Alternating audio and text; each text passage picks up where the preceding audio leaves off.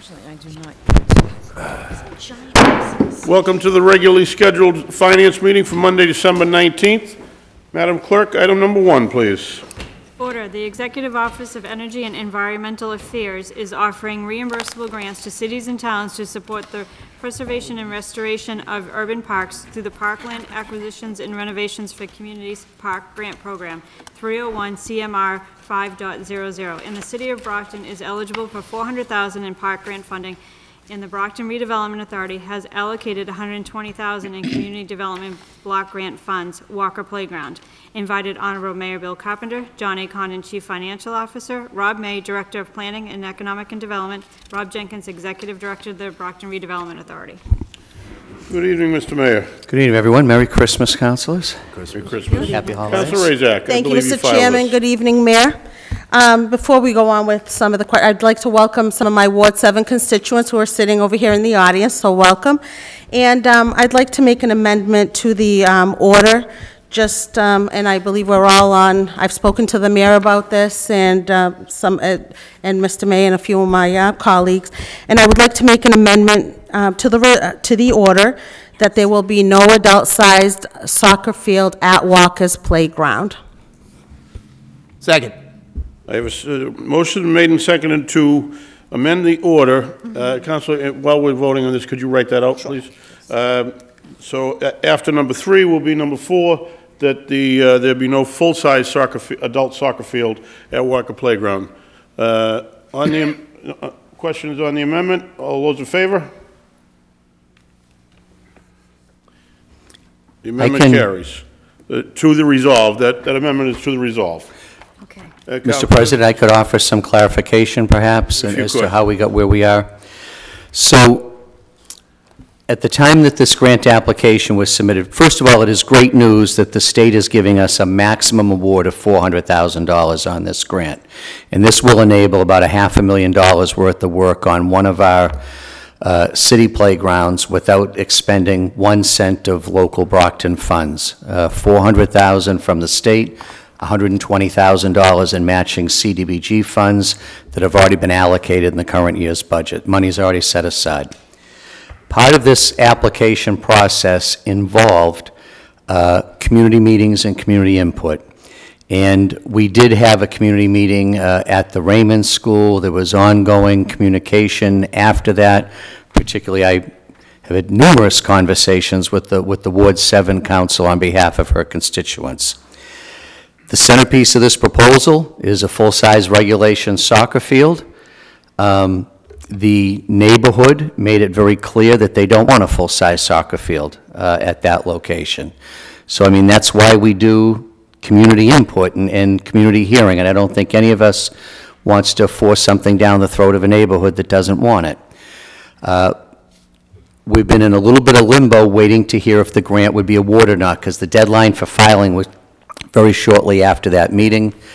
During the time that the state is considering and selecting which grants will be awarded, the communication ceases. There's no back and forth communication during the deliberation period by the state before they announce the awards. The awards were just announced last week, so there hasn't been a lot of time, and there's a deadline of December 31st. If we don't formally accept the grant before December 31st, we lose it, and the money goes back to the state.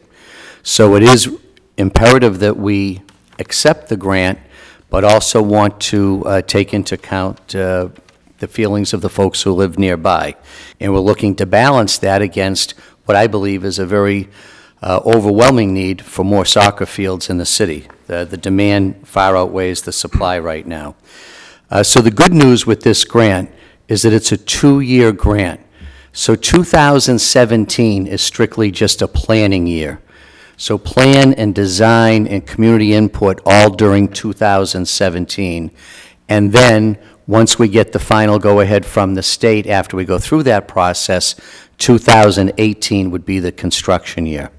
So we have taken a step back on this, working with Tim Carpenter and Rob May and Robert Jenkins.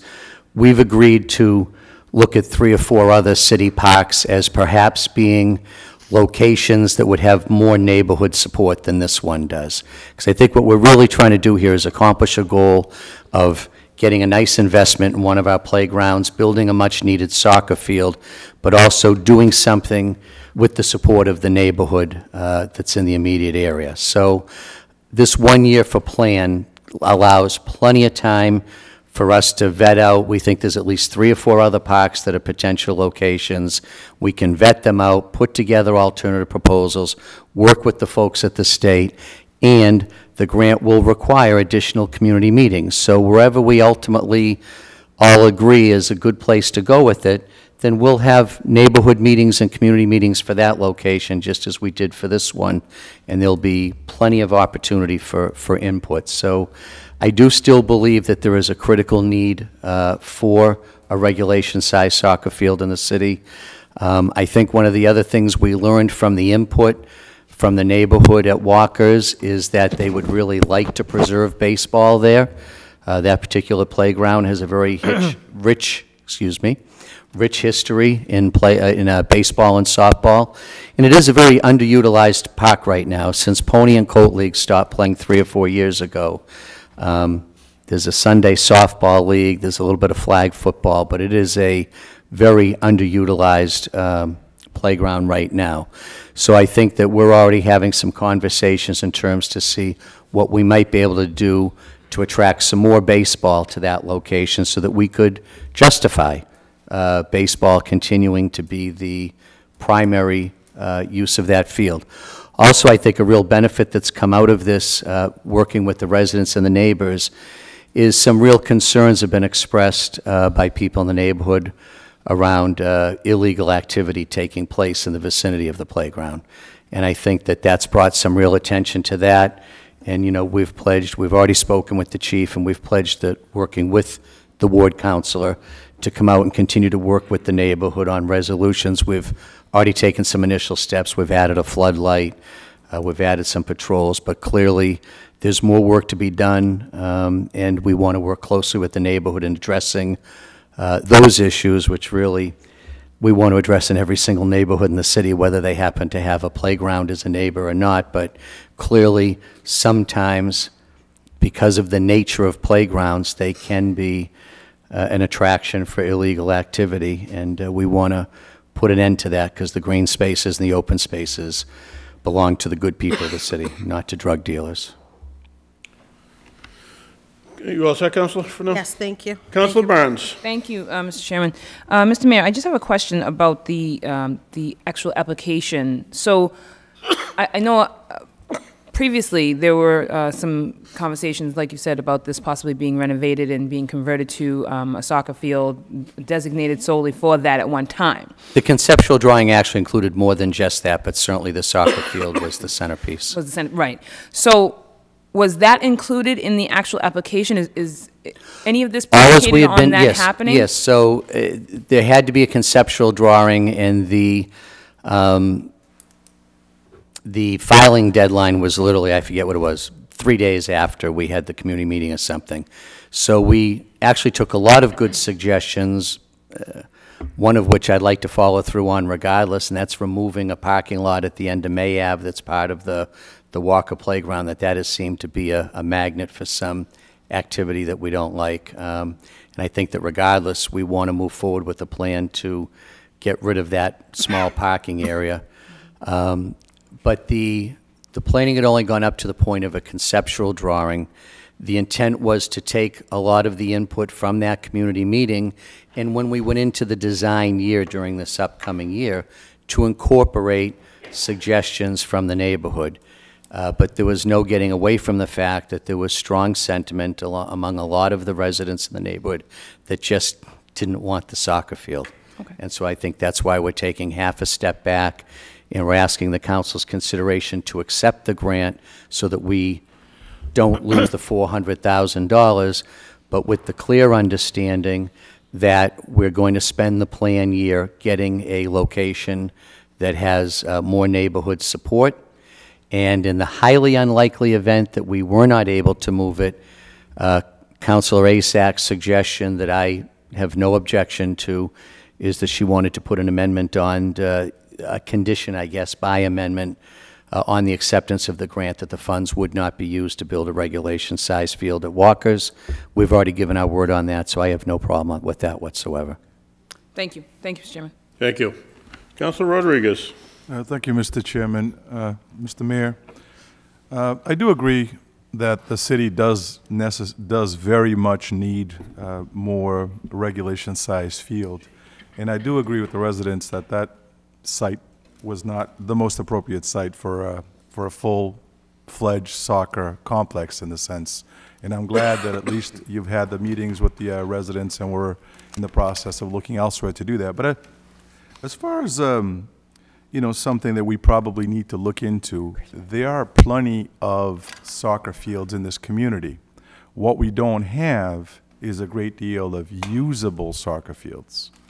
So has there been some thought about perhaps going after some real money to invest on some synthetic fields, you know, artificial turfs, so that we can actually hold, because I can just think of the pick field not too far away from here, but those fields get used and used and used to a point where there's nothing left but dirt. But if we basically were able to put some sort of a synthetic field on these particular fields, we can kind of quadruple the number of games we can hold in these facilities, and thus not necessarily going out overtaking something else that exists in the city already to accommodate the need for soccer. So I think, you know, the idea should actually be to leverage these funds that we're getting, seek out additional funds, do whatever we need to do, but let's go out and borrow if we need to borrow, do something that we need to do to invest on these fields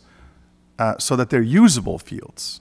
You know, sometimes it's embarrassing when you travel around the Commonwealth and you see facilities throughout the Commonwealth that are beautiful facilities that people are using on a regular basis, and we've got a ton of people in this community who are diehard soccer players, diehard soccer fans that are, you know, want to go to a nice facility to watch a game or participate in a game. But to be honest with you, it becomes very dangerous because those fields are not in a condition that they should be in. So I would go a little further and recommend that instead of just even looking at the possibility of putting a youth-sized soccer field at Walker's, to basically forget about soccer at Walker's and look into, one, leveraging these funds to get additional funds, and two, focus on putting some artificial turf in some of these fields. Yeah, so if I could respond, Counselor, I agree with everything you said. This particular grant opportunity specifically excluded the use of artificial turf. So that wasn't even on the table for this grant opportunity. It's a parks grant, and it requires that we have to have natural grass. So I agree with the need. This was the grant opportunity that was in front of us right now that we had an opportunity to go after, and we have a lot of needs. You know, I think the tough budgets of the last 15 or 20 years have really caused the parks and playgrounds to be shortchanged quite often, because it's just natural that, you know, when we've got a tight budget and it's police and it's fire and it's ball fields are going to come in third every time. So this was an opportunity to get a significant grant from the state, but it is a parks grant. It has a number of conditions on it.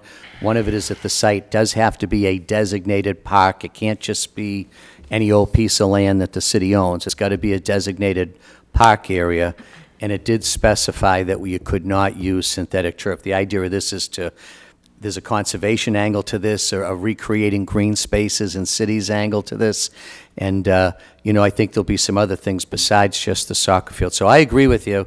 We've been talking about an artificial turf soccer field since day one. It's a matter of finding the money. Yeah, because when you sit down and think about it, I mean, the state needs to rethink its position here, because we all know what happened during the year last year in terms of the rains and the lack of rain that we actually had. Why would they be pushing for a so-called natural soccer field or natural fields when we're going to run into the watering issues that we run into on a regular basis? Before you know it, it'll become a dirt field again. Like I think the issue that you pointed out, Counselor, is the very real one for us, and it's the overuse, the heavy use of the field.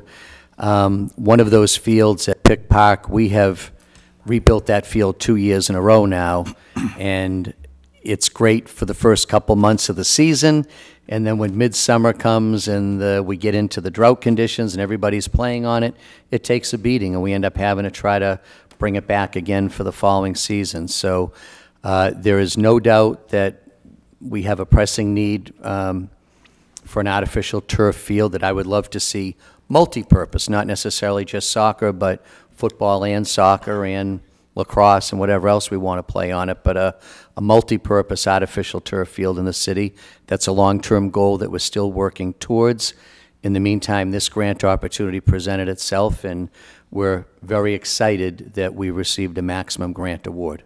No, I don't want you to get me wrong. I mean, I do support the grant. All I'm saying is that I think... Yeah, you want an artificial turf field. No, I'm just saying I think we need to, you know, instead of doing these patchworks that we tend to do, I mean, I remember when I worked with Harrington, we fixed that field at Pickfield.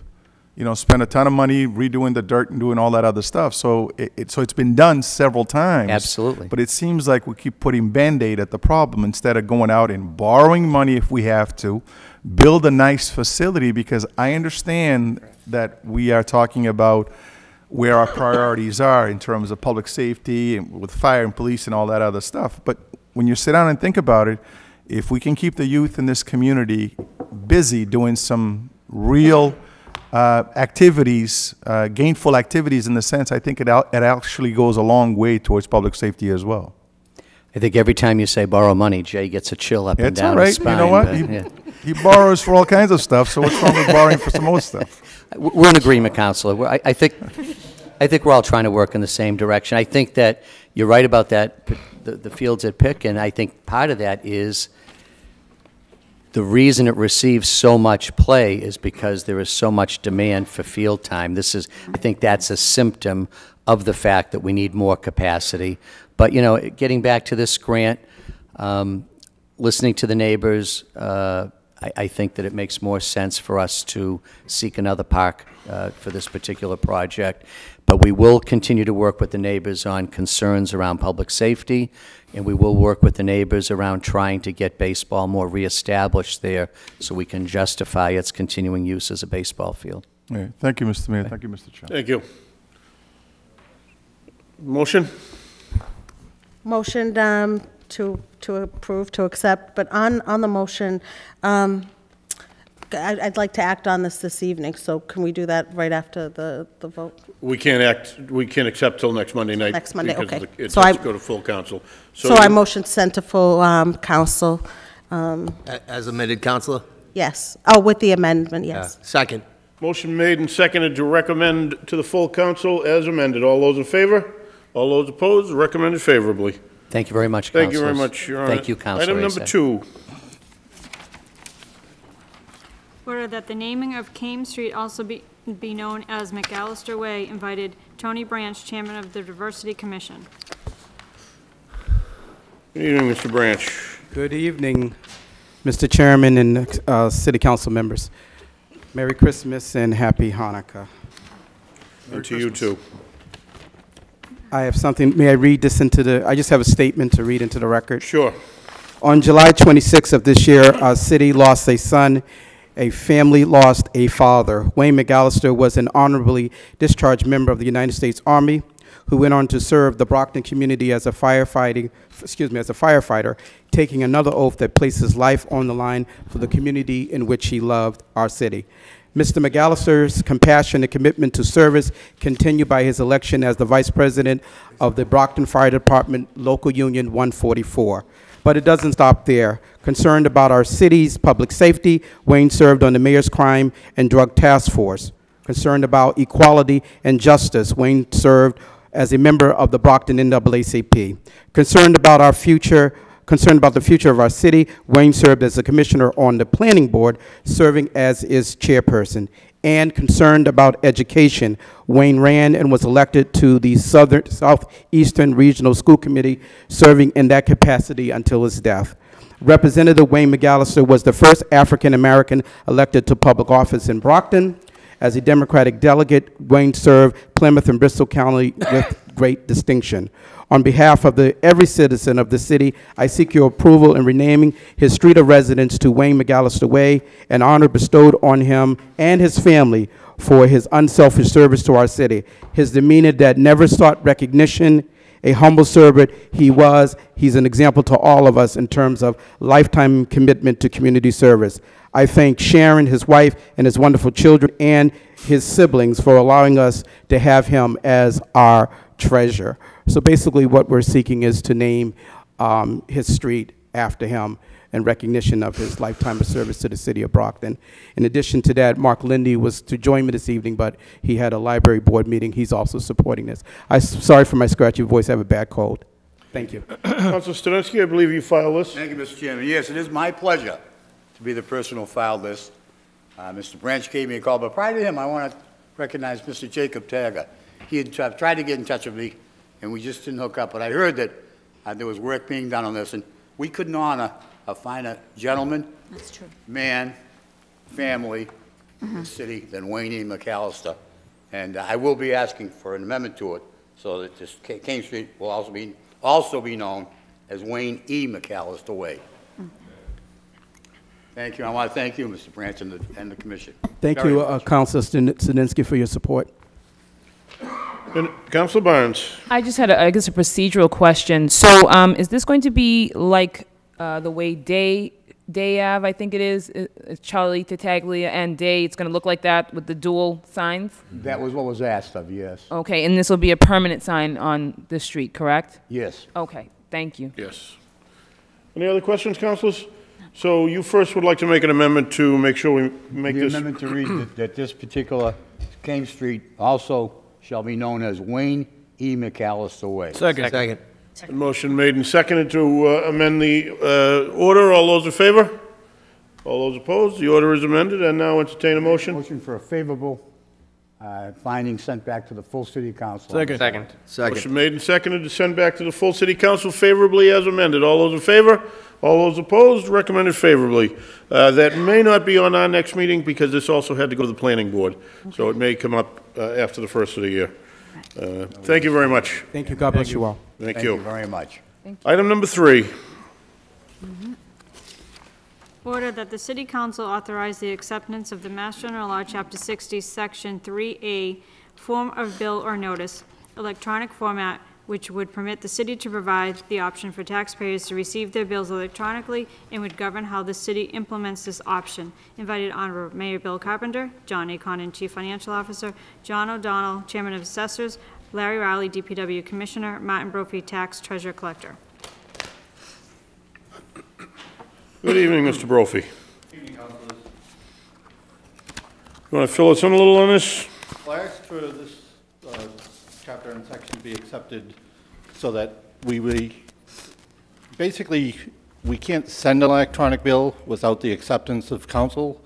Okay. And it's a voluntary program, so if someone doesn't want to receive the piece of paper, we can send it to them in electronic format. Mm-hmm. Councilor Studenski, I believe you filed this. I did, Mr. Chairman, being the only non-techie on the council. I felt it was important to file this. Yeah. But I am in favor of it. In particular, the fact that says that the option for taxpayers to receive it one way or the other. I think that's an important option. Yeah.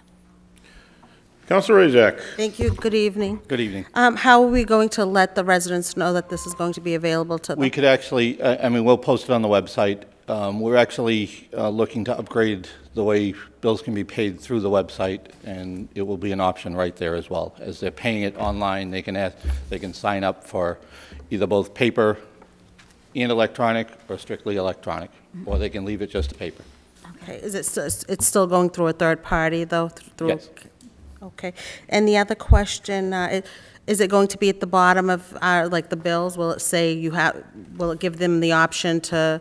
We have the option of actually, the website, to pay the website online, so we certainly can say, if you wish to receive this, we'll put a note, a message. So there will be a note Yep. inside their Yep. next bills. Okay, thank you.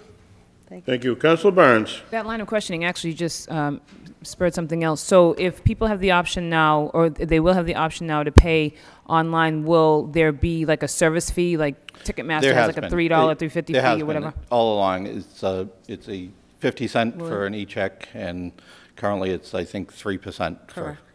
So it'll be 3% or $3? I think it's a minimum of $1, and then a 3%, depending on. That Kelly Ryan, is that or is it another third? No, we're actually, right now, we're online through Munis. Okay. And we have Official Payments Corp. that handles credit cards. Okay. But they still have the option to come in and pay as well? Oh, They absolutely. have to. Okay, great. Thank you. Thank you, Mr. Thank you, Councilor. Any other questions? Recommendation? Motion to approve. Second. Motion made and seconded to send to the full city council favorably. All those in favor? All those opposed? Recommended favorably. Thank you very much. And have a good Christmas, Mr. Brophy. Item number 4. Order that the mayor be and is hereby authorized to transfer ownership of the city-owned parcel at 19 Main Street, commonly known as the First Parish Building, map 092, Route 014, Plot 127, that was previously declared by the city council to be surplus and available for disposition to the Brockton Redevelopment Authority. Invited on Mayor Bill Carpenter, John A. Conan, Chief Financial Officer, Phil Nezrella, City Solicitor, Robert Jenkins, Executive Director of the Brockton Redevelopment Authority. Councilor Monahan, I believe you filed this? Yes. Mr. Mayor? Mr. Mayor, yeah. I'll bat lead off if you'd like me to. Not really, but go ahead. Just actually for the public at home and some of us, Sure. 19, which building? So this is 19 Main Street, which is the, It's the old Robinson Appliance Building okay, thank you. on the corner of Green Street. Corner of Main and Green. So there's a whole block. The right-hand half of the block was redeveloped many years ago by Yanni Davos as condos. This is the left-hand side of that block. It's a long-term vacant building. It's one of the parcels that was identified in our urban renewal plan. This particular property has, I can't give you the exact year, but I can tell you it's over 10 years since this property has paid any property taxes to the city. So I think it would be fair to call it a non-performing asset. The city has attempted twice on its own to market and sell the property for private investment and redevelopment, once in the administration prior to mine and once since I've been mayor. In both cases, after extended periods of time, we were never able to get to the closing table with the prospective buyers for a variety of reasons. But with us now having the urban redevelopment plan, it gives us this model of using the redevelopment agency, the Brockton Redevelopment Agency, which is the commonly accepted model in most cities like Brockton in Massachusetts. They use their redevelopment authority as a conduit to encourage private investment in getting properties redeveloped. This particular property has historic significance, so it should have some attractiveness to an investor that would seek historic tax credits. It's still in okay condition, but it is going to continue to deteriorate, and I think we've all shared a concern that we don't want to keep tearing down historic buildings if we don't have to. So I don't want to see it go the way of the Gardner or the Kresge. And so we ask, as this is our first step in beginning to work with this urban redevelopment plan, that you authorize the transfer of this property over to the BRA for the purpose of putting it out for sale to a private investor developer. There was one other important point I wanted to make on this. Give me a second.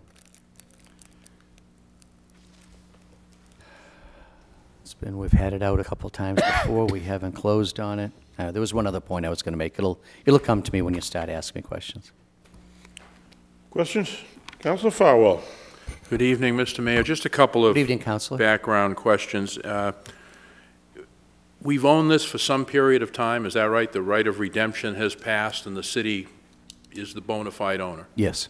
Any idea what you think will be done with the property? And I'll obviously, because it's in the urban renewal area, whatever happens to that, you want it to augment what you have planned, but are we looking at housing? Are we looking at tearing the building down? Or? I think, no. I think we want to get this over to the BRA because we don't want to tear the building down. We want to get some private ownership in there to preserve it. I think my personal opinion, I think it's a great candidate for this mixed-use model where we would look to preserve the business district on the ground floor, some form of retail, commercial. In my personal opinion, it could be a great site for a restaurant on the first floor. I believe that that the parking garage is coming, and with the advent of a parking garage, it'll make this parcel, along with several others in that neighborhood, far more desirable. I know that it was at least a factor with the exclusive negotiating period we had with the RFP, and thank you for reminding me. My other point, Council, was the City Council has already previously declared this property to be surplus. So the Council has done that previously. What we're looking now to do is to send it over to the BRA so that they can oversee the redevelopment of the property. So in terms of what I believe would be a good use would be retail commercial on the ground floor. I think potentially a great site for a restaurant on the ground floor with either office or housing on the 2 floors above it. If I'm correct, this is in the overlay district for housing. Am I? Yeah. Yes. Yeah. Do you want to? So once that goes, I brought Robert to help me with some of the technical questions. So if this were to go to the BRA, a developer, as a matter of right, could come in and say, I'm going to make that housing, and if they pass all of the site review requirements, they could make that into just housing. I believe that, and I won't speak for the BRA, but I believe that they would use an RFP process, which will allow them to work with the planning department in setting some parameters for what the potential future development of the building would be. I think we all feel very strongly about maintaining the business district on the first floor. And one other point is, do we have any idea what you think it might be worth? Has anyone taken a look at the property and said, yeah, look, based on... The 2 times it is sold, it's sold, I think, for about $100,000 the first time and about $130,000 or $135,000 the second time. So I think that's the range.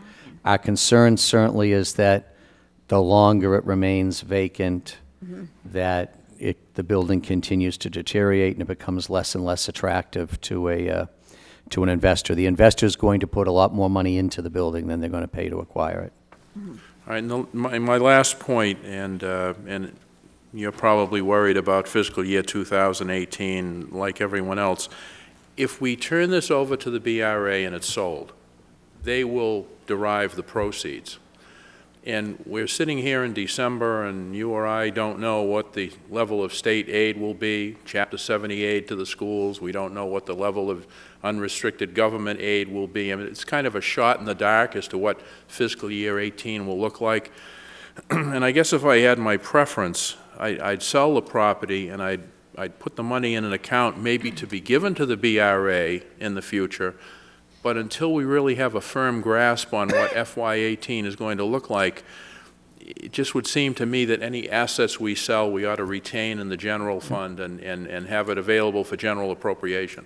So, Counselor, I certainly share your concerns about the upcoming FY18 budget. I break out into cold sweats many nights thinking about it. The reality is, we could sell this property today. It's of no use to us in the FY18 budget, because the money would go back into free cash. It would then have to go into free cash for next year, get certified by the DOR, would not be available for us to use towards the budget to FY19. That's if we sell it today. I'm looking at a history of this building of twice spending a year or two to never get to the closing table. So I agree. We could certainly use an extra 100, 150 grand for the budget this year. This asset isn't going to do that regardless, and I think if we start now balancing out what's $100,000 worth to us 2 years from now, if we get it sold in the next 3 or 4 months, 3 years from now if we don't get it sold in the next 3 or 4 months, then in that case, I think there's really a compelling argument to get it to the BRA, get it hopefully sold to the right developer with the right plan, with the right ability to redevelop it, and get it back on the tax rolls, because that's the other piece here that's missing. Right. And that is, the longer we wait before we get new ownership and redevelop, the longer we wait to get it back on the tax rolls. So I don't disagree with anything you said, other than I just don't see $100,000 2 or 3 years from now being a good enough reason to not move forward with this, this very first step. And it's not like the money will be wasted. These first couple properties that we're able to sell in the urban revitalization plan with the BRA,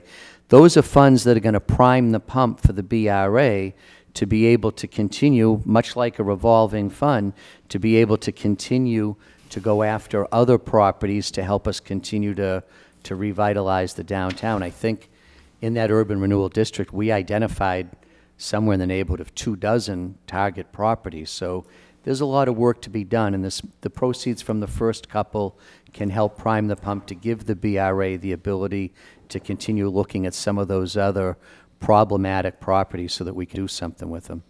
Well, last comment, I hope that we don't end up selling it to a nonprofit and then it doesn't go in the tax rolls. And I also hope that over my dead body, Councilor. And then I also hope that we do get a substantial amount of money for it. I mean, it's right in the core area of the city, and I would hate to see us part with it for less than its value. I think its value is certainly limited by the substantial amount of work it's going to need when the new owner comes in. But we certainly, I'm sure the BRA will not be looking to leave any money on the table, Councilor. Thank you. All your concerns are duly noted, Councilor. Thank you. Thank you. Through you, Councilor Monahan. Through you, Mr. Chairman, to my colleague, Councilor Fowle. I've been involved with this the last two, trying to sell the last 2 times, and I've been through that entire building. It does need a lot. There are a lot of historical things that could be done in there. There's some old woodwork. The ceiling, the glass ceiling and what have you, needs a lot of work. But I think the main thing is with the RFP, that if the city's selling it, is that RFP will determine, whoever bids on it, what actually will be done with that building. So they can turn away anyone they want. It's going to be all housing or whatever. That's not what it can be. So going through that RFP, that with the city selling it, it can be what we want, what you want downtown. But as far as selling it, I mean, I think it was like 100 and 130,000 the first 2 times, and we just couldn't get anybody to really bite. We had one person to bite on it, and that ran out. They couldn't afford it, but couldn't get the financing. But it does need a lot of work, so I'm hopeful by going this route, they'll be able to get somebody in there with the right, historical credits and what have you, and can get what we as a city want, like you want, businesses downtown again. So, but it does need a lot of work, and it's been how many years now? Like 6 years worth of waiting for this something to happen with that property. It goes back to the first RFP and agreement was made under the prior administration. Right. I inherited it when it was on, I think, its 2nd extension when I came in. Right. So thank you. We've had And I another would go say around the burden since is then. on the mayor and Councilor Monahan to get this done. That's that, Councilor? All said. Thank you, Mr. Chairman. Councilor Rodriguez. Thank you, Mr. Chairman. Mr. Mayor, with all due respect to you, can I just ask Please. Mr. Jenkins a quick question? I don't think they can make a saga feel out of it. Good evening, Mr. Jenkins. Good evening, Council. Mr. Jenkins, as the mayor stated, this poor building has been sold a couple times, and I think it's getting tired of being sold. Well, it's been under agreement a couple of times. It never passed. I don't think it's ever passed. Well, sold without the money's coming this way, so you know what I mean. I do. Okay, so what process are you going to use in order to select the appropriate ownership so we're not sitting, not necessarily in this chamber, but in this particular process discussing this building 2 or 3 years from now? Sure. I think a couple of things. One is this is a model that's been used in every major city in Massachusetts: Lowell, Springfield, Worcester, Malden, Medford, New Bedford, even Fall River. It's a matter of really negotiation and what's best for the city. Councilor Winthrop, you bring up a really good point on what we want in the city. And in this particular building, I'm not sure if housing is really what we want. In this particular building, because one, there's no parking, even though we're getting the parking lot. But to get back to your question, the RFP process was used twice and it failed. So really, we're looking to come up with an incentive, whether it's historic tax credits, whether it's TIF. It is in the urban renewal district. We really don't have to use the 30B process because it is in the urban renewal district, but it's really a negotiation on what we want. We'll come up with a criteria, and I think my board will definitely have its own criteria on what we should do with this particular building. As the mayor has pointed out, it does require a lot of work. What we may get for it, Counselor, to answer your question, I don't think the building's worth $100,000, to be quite honest, in its current state. And it's not going to get better, especially if we're expecting the winter that we got 2 years ago. The roof is exposed. I don't know if the building department has went in and boarded it up or not. But this building needs a lot of work. We're going to probably look at maybe using an RFP, but definitely, Counselor, to come up with a criteria that we think best fits for the city, along with, if you read the urban renewal plan or the blueprint for Brockton, you know what we have in mind. It has to be retail, commercial. We've been approached from people who are looking for back office space that may work with this, but we don't know yet. We'll look and see. What's the best offer? What's the best use? I think to answer your question, we're still not, I don't think we're set on whether or not we'll use an RFP. We'll come up with a criteria, whether it's back office space, commercial, definitely retail on the first floor. The parking lot is an advantage for this particular building because there is no other parking other than off the street. So it'll have to play into the role with the garage, whatever we do. My question was not exactly with regards to what the use is going to be of the building. Our process. My was basically the process so we can find the appropriate person or the appropriate entity. Yet to be determined. To buy or to get into this building, so we're not going through this every couple years or so. Correct. That's what yet to be determined. That's what my concern was. Yet to be determined. And also my other concern is the fact that in quite a few of these opportunities, I've had local community investors, individuals from the community, from the city of Brockton, who are into this particular field, that say that by the time they sense that these things are actually happening, that the process has already passed them by. So what process are we going to use to ensure that local investors, because I know what you're thinking, but let me just throw this back out at you. Sure. Because we sometimes tend to go outside of our own boundaries, and these outsiders haven't really done much to help our community out in terms of these smaller projects. It happened at the corner of 121 Main. Yeah. We were here and we discussed this ad nauseum. But I'm just saying that if we have local investors who are willing to invest and work locally, sure, how are we going to make sure that that what I'm basically looking at is for us to really, once this process starts, whatever process that you're utilizing, that it gets blanketed locally through a variety of ways so that local investors, local contractors can actually get their paws on some of these properties and develop them based on what our needs are. Sure. And for those of you who do know me and those of you who don't, a lot of times the expertise that Councilor Rodriguez is talking about is right under our nose. We will, one of the things we have planned, and I know the mayor has planned for this spring, is to do a developers, not conference, but open house. Come and see, check out our wares, see what we have to offer here in Brockton. I think that's a good sense to find out. And as you said, we know that there are local contractors or builders who have the capacity to do a project like this. The door is open.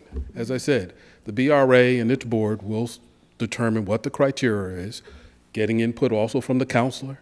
Councilor Winthrop is always in contact with my chairman, Gonzalez. You can come to one of our meetings as we discuss these projects, as they come up and we discuss them. Our meetings are open. You're always invited. I think to answer your question, yes, the door will be open to local just as well as outside contractors. But how will they know? That's my, and it's not just the website. And here's the thing. Usually the best way to know is word of mouth. Just like you know them, I know them, councilors here know them. believe me, at this meeting, local people know, developers who have the capacity and been looking at this building, they're waiting in order for you to do what you do, which is to release some of this property in accordance with your approved urban renewal plan by the council and the state. The mayor said we have 24. We have 27 properties listed in the urban renewal plan that we've identified. There are people, contractors, local and out of state and non-local, who have seen that list. They'll know.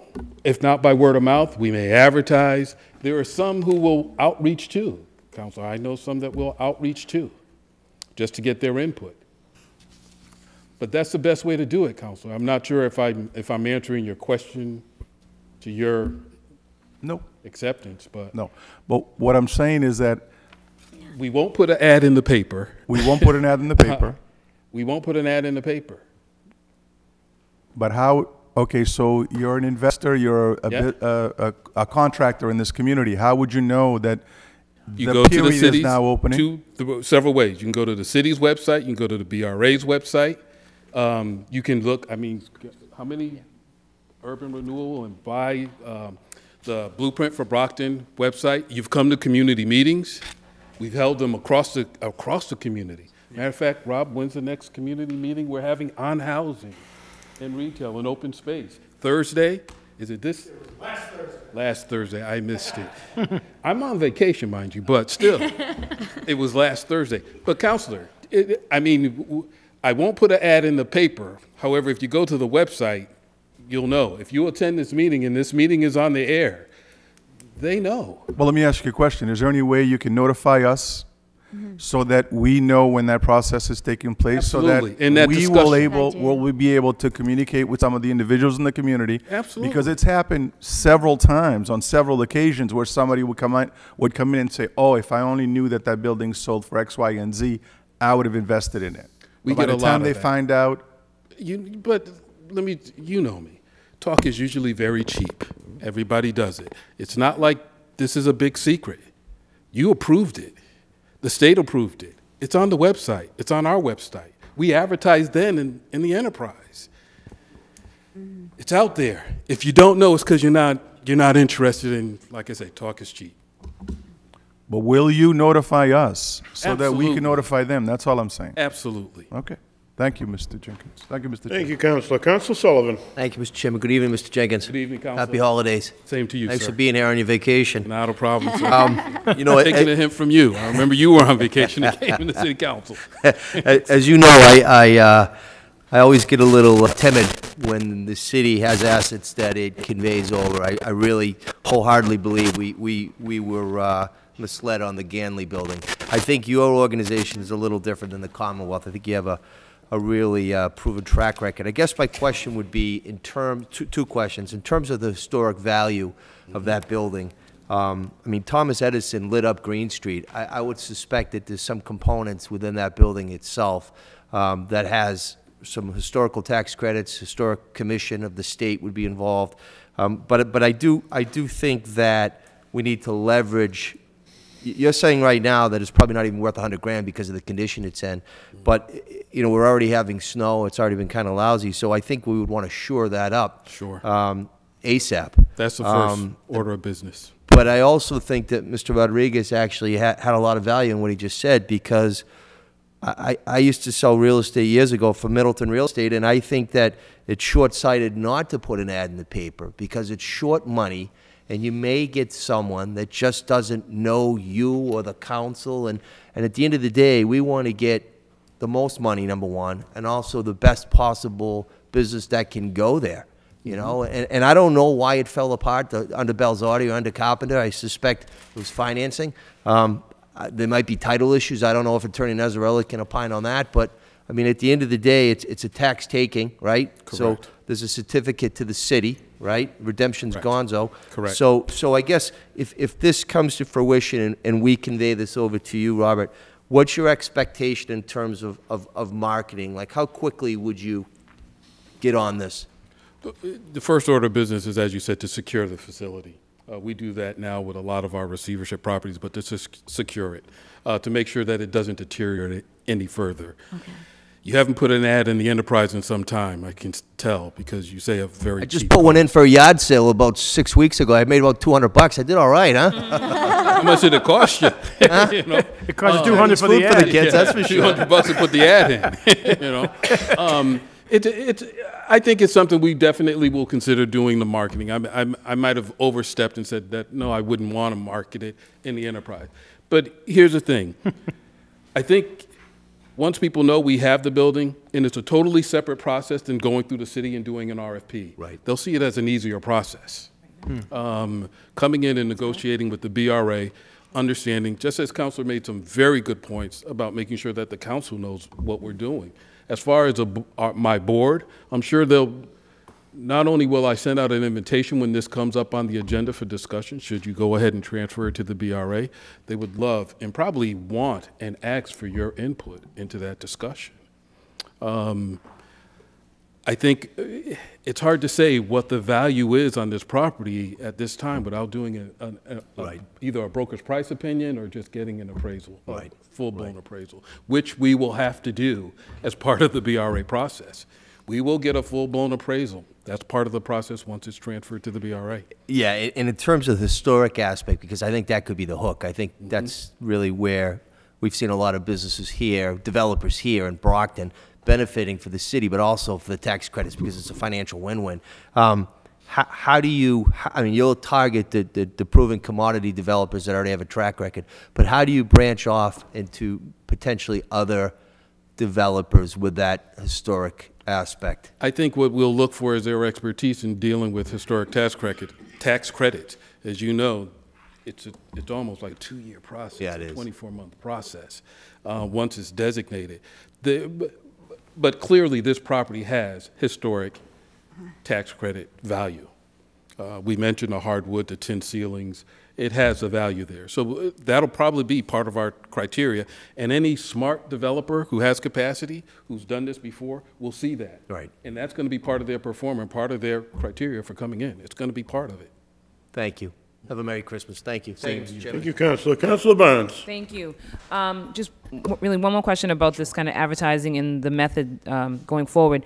Are there any kind of like journals or construction, parties that people belong to? Kind of like if you're applying for a job in a law firm, there's like a particular place where all law students know to go to look for jobs, or USA Jobs, or is there something like that for developers and construction? There's a central register. There's trade magazines for construction. Okay, and we can advertise there. We can use Definitely our advertise some in of our those. marketing skills. Okay. Now, mind you, Councilor Rodriguez was focusing on local. Those usually focus on national and even beyond, Right, but I would assume that even some of the local, and I'm for this particular project, I'm including, like a Bridgewater or something as local as well, because I know some people, developers South in Shore, Bridgewater absolutely. that might be interested. Okay, so there is a wider net that can get the cast. locals and the inter-locals, I guess. Okay, that's my question on that. But something that you said, actually, so if I'm to understand this correctly, so this is the property that's right across from the health center, right? Right across Green Street on the health center on the Corner other of side Green of and the Main. Times building. Correct, same side. I mean, behind it, I guess you would Yes, say. It's kinda. coming south, Right. right? That's it? Okay. So you mentioned something about, I guess, in the initial kind of brainstorming or whatever's going on, that housing may not be the best fit. How's that going to work for the people that are living in those condos there on that end? Which condos? The Times people. Because that front is like Times condos or something.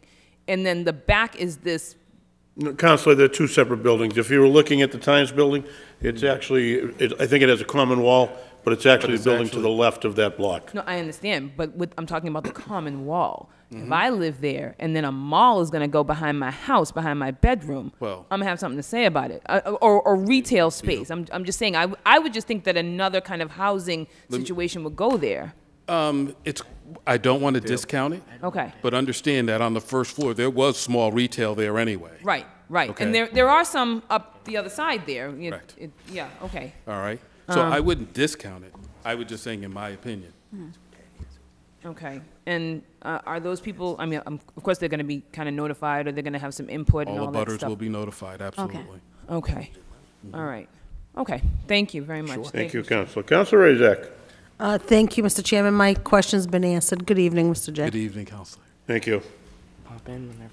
Entertain a motion? Make a motion for favor recommendation. Second. Motion made and seconded to recommend favorably to the full city council. All those in favor? All those opposed? Recommended favorably to the full city council. Thank you. Item number 5.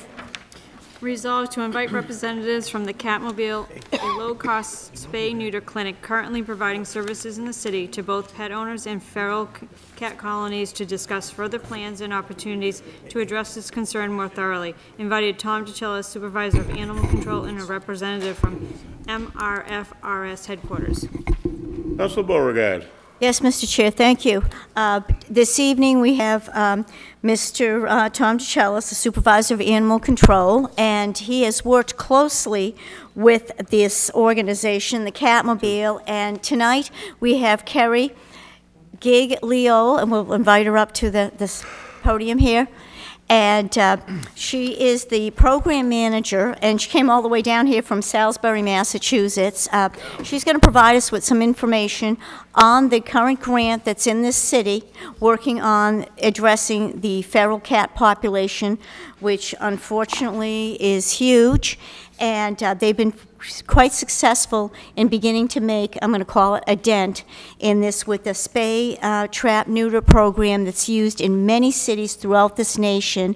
And we have a couple of volunteers actually in the audience this evening that have been doing this. And for the residents and for businesses alike, this is a huge concern, and as part of a quality of life, and for many people, you know, that have compassion for animals, it's also, you know, a humane concern. So I'm going to let Kerry speak, and I don't know if you need to spell out your name for the clerk, if you don't mind. Thank you. Sure, it's Kerry, Kerri, Gigliello, Gigliello.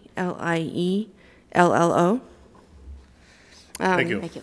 Good evening. Just, I'm not sure if you all are aware of what the Catmobile is, but like she said, it's a low-cost spay and neuter program that is affiliated with the Merrimack River Feline Rescue Society.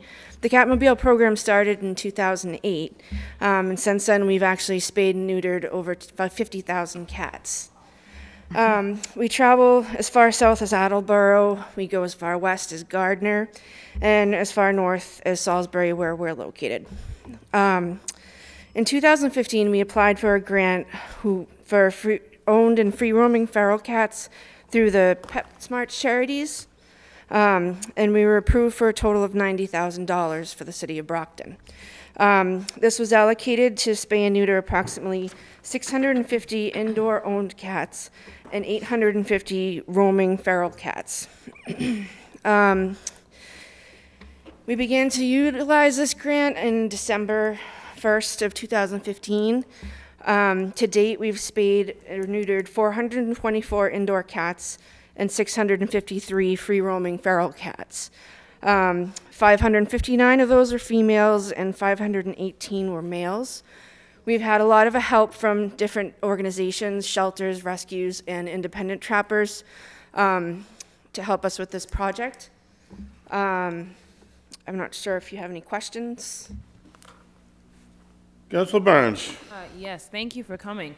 I know someone that actually used the Catmobile to spay her cat, and it was inexpensive and efficient, and really a good help. So I do thank you for your service. Now, let me just ask a question. So of the feral cat colony, as it says here in the order, now, where I live, there are a lot of feral cats. A couple of them have even gotten into my basement in my house, and they've had kittens, and it was a disaster, actually. But there are also a few outdoor cats of some of my neighbors, and, you know, sometimes we feed them or whatever, but we can tell them apart because that's our neighborhood and we know these cats. So how do you guys know the difference between, do you just round up a bunch of cats, like without, how does that happen? Typically, it's people will contact either us or local organizations about certain colonies that are having kittens that have been in the area.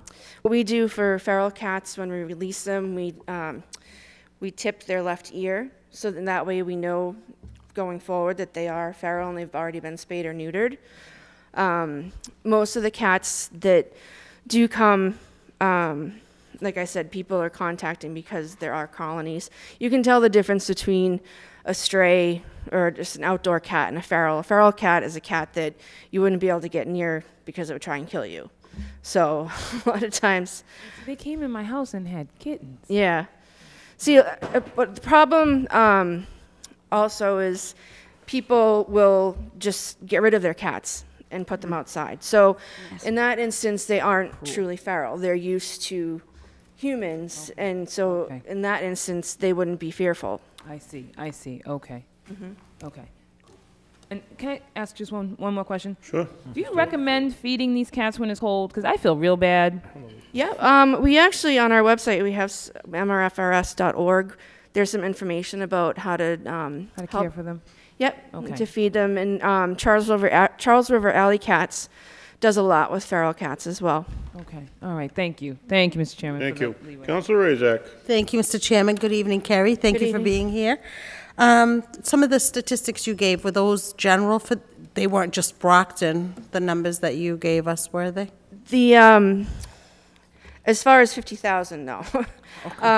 But as far as the numbers for the indoor and free roaming, those are particularly Brockton just for the grant that we received. The 424 and I believe 653? Yes, Oh, yep. So that is just Brockton, okay. Yep. The other question I have for you is, I know that, so if a resident calls and wants to have their cat spayed or neutered, you do come down to that residence and take care of the cat? We actually have a calendar that we go to up to 30 different locations. We park at the Westgate Mall at the Pet Supplies Plus. Yes. It's like a 33-foot truck. I've seen it there. I'm actually, that's my ward, so I've seen the truck there, which is really great. Yeah, so we don't go to actual people's residences. We park in certain locations and then they come to us. And they bring their animals Yes. there. Now, is there a fee, or is that covered in the grant? For the grant, for owned cats, it's $20, and that includes a spay, neuter, rabies, a distemper, a nail trim, and a brief exam. And for ferals or free roaming, it's free. Very good. Now, you said you tip the ears of the cats that you that are in the that are feral. Yeah, for the true feral cats that we trap and neuter and release, those will get ear tipped. So what is that exactly? It's a small part of the top of their ear, so it's a marker to know whether or not So the it cat's just already mark, been done. okay. Yep. Now, are you keeping? Does the company keep statistics to see if we're taking care of the problem, if the numbers are getting smaller? Is there any statistics that are kept? Is the question. We don't have any right now. I'd say moving forward, that data would come through just by what we've done so far. But as far as immediate, right now, we don't. So as far as the grant goes, you don't have to show any, you don't have to prove that it's kind of like working, or what numbers are the cats that you're taking care No, of? because right now it's too soon to tell. Okay. Thank you. Thank you, Mr. Chairman. Thank you, Councilor. Anyone else? Councilor Boria, I guess you can finish up. I have to tell you, that was very informational, because I thought the Catmobile was Catwoman's car, but No, that's a Batmobile. that's the Batman's car. Well, Councilor she rides it. Beauregard. Now, first of all, I want to thank Kerry for coming up here this evening. Again, she mentioned it's, and this is from Merrimack, in Salisbury, that they're going throughout the state, and this has been huge. And again, Tom DeCellis, sitting back there, he did reach out to me to work closely, because they get the calls at the animal control, homeless cats, homeless kittens, and the feral situation. The reason that we know that this is successful as far as the individuals that have been serviced, and $20 versus what you'd pay at a veterinarian, and this so many times is for seniors that have their pets and are on fixed incomes. Those are some of the individuals serviced, and young families and other individuals with financial challenges. So the reason we wanted, first of all, Kerry to come up here is to, again, as work closely with the Animal Control Department as possible, and work with the community, and to look at more grants, because this one will expire when exactly? Technically, it would expire the end of this month, but we're applying for an extension, which will most likely go 3 to 6 months out. Okay, and this is also the information that we wanted to provide, and if those of you have taken the elevator in this building, you see the flyer, Carrie has them, and she has them available, and people just take the little piece of it, have the phone number, make the arrangements, and we're particularly concerned we wanted this to come up because, of course, this is the colder time of year in the winter, and so many people are feeding these feral cats, and they mean well, but this is part of the solution, and this is solution-driven to address this, and because it affects so many residents and businesses in this community. So I want to thank Kerry for coming, and Tom DeChellis for being over here and available. And I'd like to move to have this resolve filed favorably to a full city council. Motion made and seconded to recommend favorably to the full city council. All those in favor? All those opposed? Recommended favorably. Thank you very much, Ms. Gigliello. I let it go. Thank you. Councilors, just a reminder that this will be our last finance meeting of this year. I'd like to thank our two clerks very much for a good year. We will be meeting next Tuesday night, the 27th, as full council, where we will also caucus to elect a new president for next year. So we'll see you next week. Merry Christmas, happy joyous Kwanzaa, and happy Hanukkah to everybody. And if I missed any religions, enjoy your holiday too. Thank you. Thank you.